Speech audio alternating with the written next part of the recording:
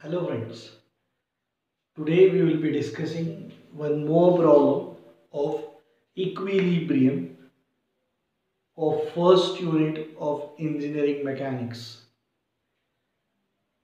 Till now, three videos are there, part 1, part 2, part 3 of unit 1 for theory, जो MCQ के हिसाब से exam point of view fundamentals clear करने के लिए बहुत इंपॉर्टेंट होंगे। फिर पैरेललोग्राम, लॉ ऑफ पैरेललोग्राम का डेरिवेशन, उस पे बेस्ड प्रॉब्लम का एक वीडियो है फर्स्ट यूनिट पे। एक कंकरेंट फोर्स सिस्टम का रिजल्टेंट है, एक नॉन कंकरेंट का रिजल्टेंट है, एक कंकरेंट का इक्विलिब्रियम है, नॉन कंकरेंट इक्विलिब्रियम है, और एक लास्ट प्रॉब्लम समथिंग दिस।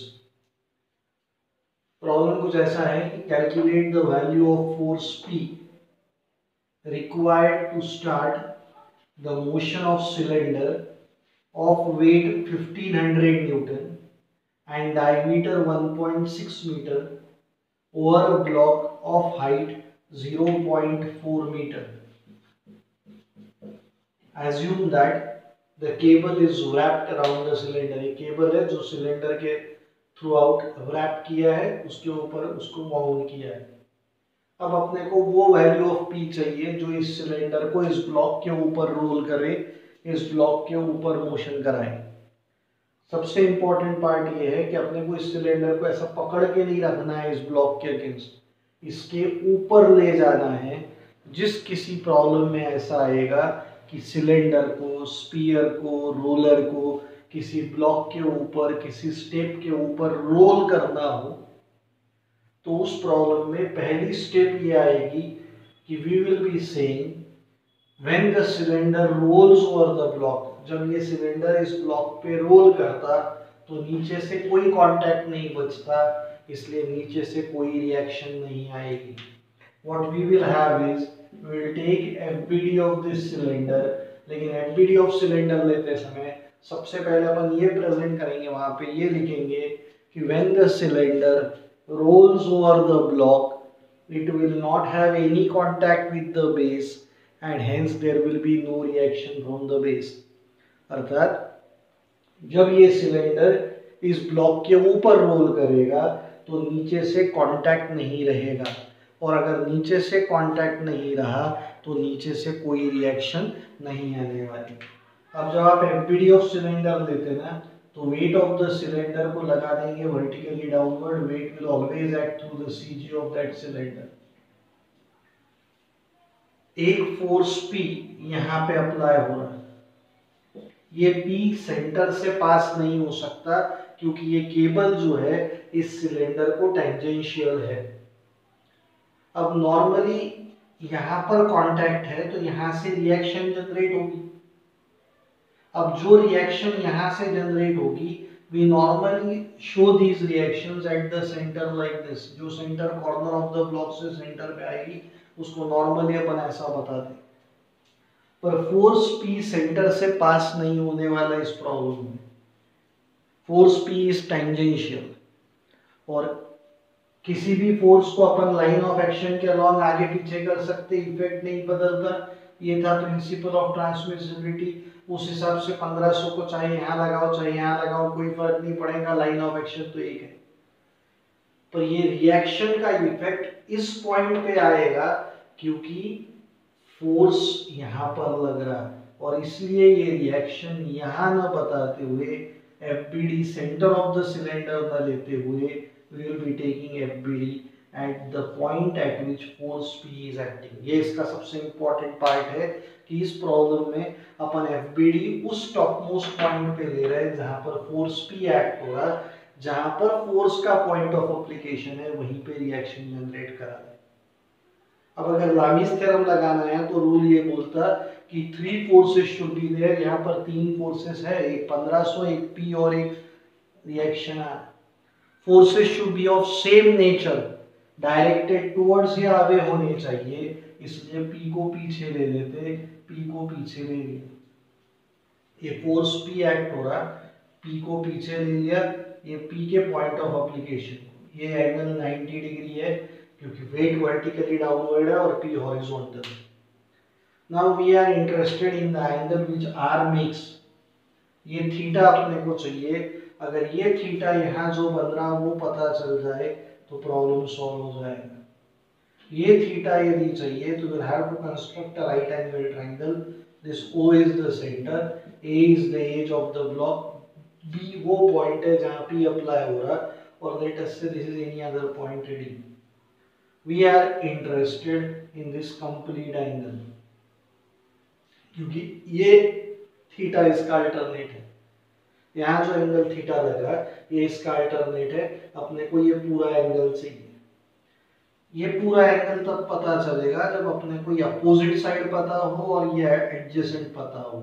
ये नहीं निकाल सकते क्या? तो ये भी डायमीटर ऑफ सिलेंडर नहीं है। ये भी कोई तो भी एक कॉर्ड है पर डायमीटर नहीं है। डायमीटर नहीं है तो नॉर्मली ये भी नहीं निकाल पाएंगे, ये भी नहीं निकाल सकते, इसलिए will try to take BD. अब यहाँ से यहाँ तक का total distance if we I just will mark it with blue dotted line कि भाई टॉप से लेकर यहाँ तक का जो टोटल डिस्टेंस है ये डायमीटर है।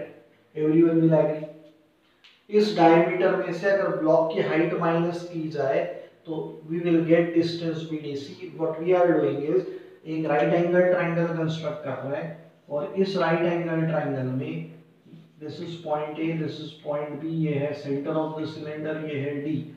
तो बीडी जो है ये बी से लेकर डी तक का डिस्टेंस अगर आपको चाहिए तो डायमीटर में से 0.4 हटा दो, you will get distance BD. BD कितना है?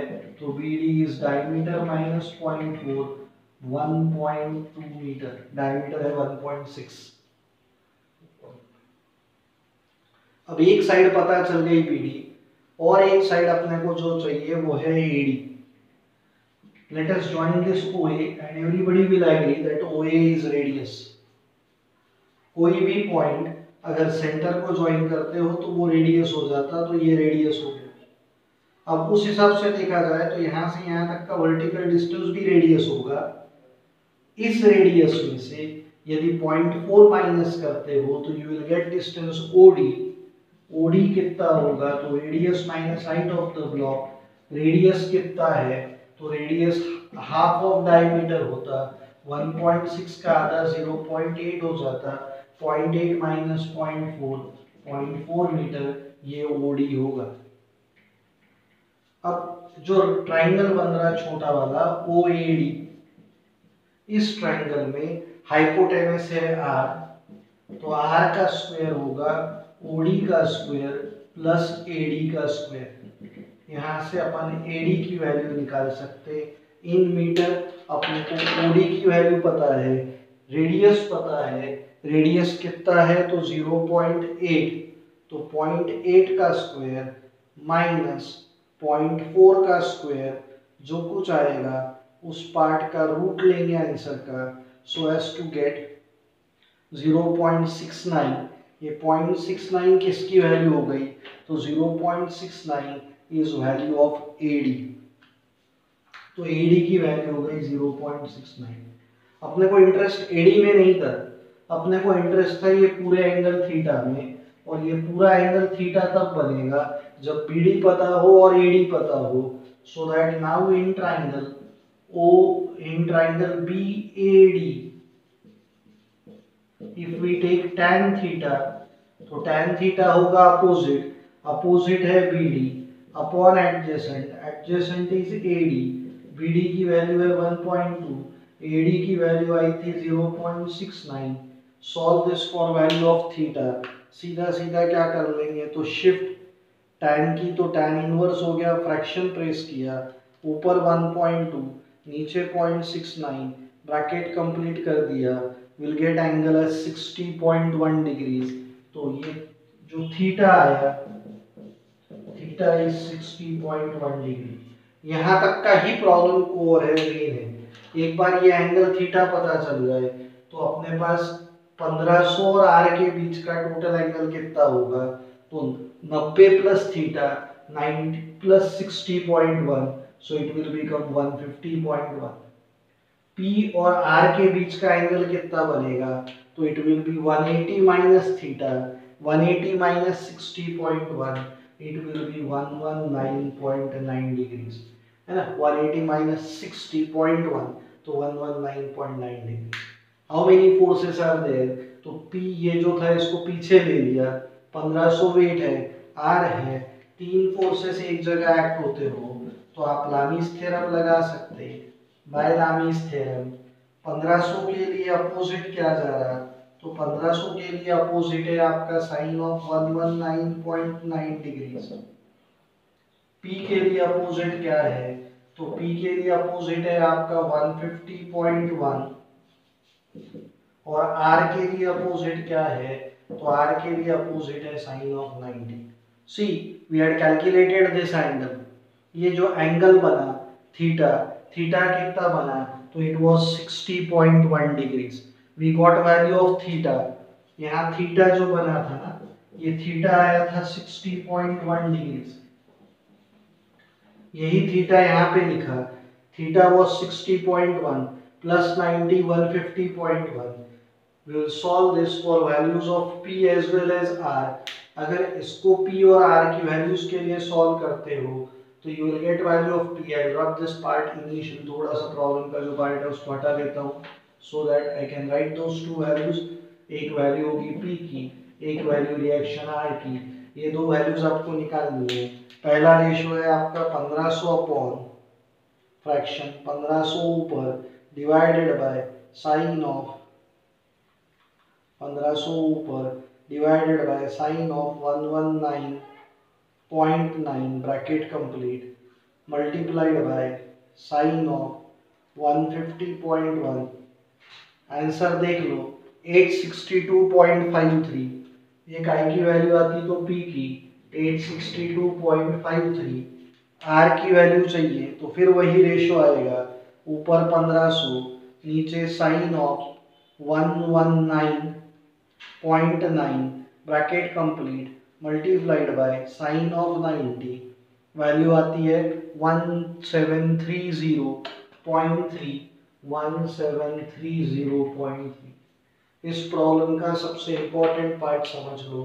प्रॉब्लम का सबसे इंपॉर्टेंट पार्ट यही है कि P को सेंटर पे नहीं लगा सकते। नॉर्मली अपन सारी रिएक्शन सेंटर पे लगाते, पर P का पॉइंट ऑफ एप्लीकेशन ये टॉप मोस्ट पॉइंट था, इसलिए इस बार रिएक्शन टॉप मोस्ट पॉइंट पे लगी। फिर तीन फोर्सेस थे, लामीस थ्योरम लगाने के लिए forces should be directed towards और अवे, तो P को पीछे ले लिया बाय ट्रांसमिसिबिलिटी। फिर एक P बचता, 1500 बचता, R बचता, ये ट्रायंगल कंस्ट्रक्ट किया so as to get this angle theta. ये थीटा निकालना मेन पार्ट था। थीटा निकालने के लिए पहले BD निकाला, पूरा डायमीटर में से height of the block minus किया तो BD बना, फिर रेडियस में से height of the block minus किया तो OD बना। OA रेडियस था, OA और OD को यूज करके AD कैलकुलेट किया। एक बार AD पता चल गया तो पूरे वाले ट्रायंगल में BAD ट्रायंगल BAD में थीटा निकालने के लिए अपोजिट साइड थी BD, एडजेसेंट था AD। We calculated theta as 60.1, वो यूज किया। वो यूज करने के बाद 1500 और R के बीच का एंगल बना 90 प्लस थीटा यानी 150.1।